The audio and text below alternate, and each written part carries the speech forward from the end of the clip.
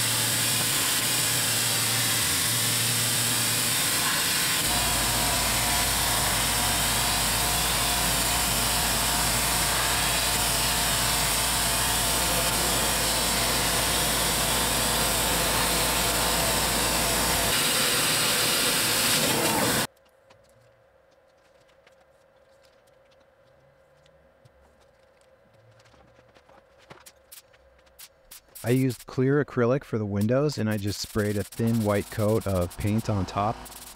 They make semi-transparent acrylic that would have worked a lot better for this, but I didn't have any on hand, so I just tried to imitate it with some paint and I think it turned out okay.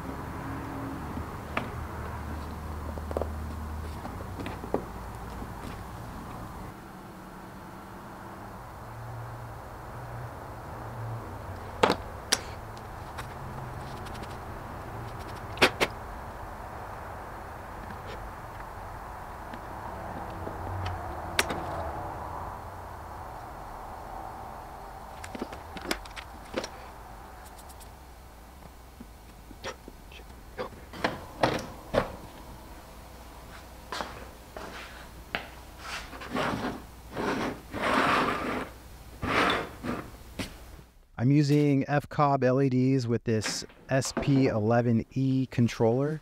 The controller is super easy to set up and you can control it with a remote or an app on your phone.